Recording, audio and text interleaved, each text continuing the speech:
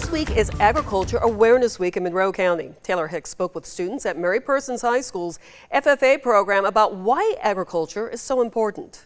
Josie Leatherman, Caitlin Shields, and Rachel Castile are all members of the Mary Persons High School FFA chapter. Leatherman says a lot of people think that FFA is only about farming.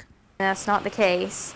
Neither is agriculture. I mean, agriculture is farming, but it's got to do with your clothing, timber, houses, and all that. So it's kind of part of your daily life. Which is why they dedicated Agriculture Awareness Week to doing things that show the community agriculture is important.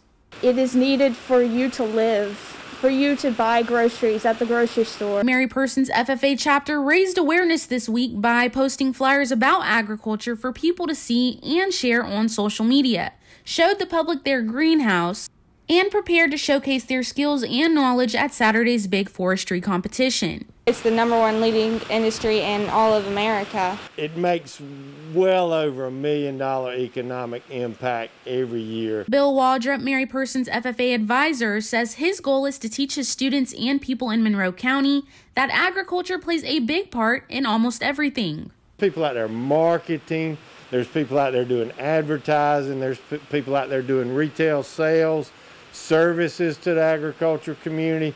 So when we think about it, 1 out of every 5 jobs directly relates to agriculture in Georgia.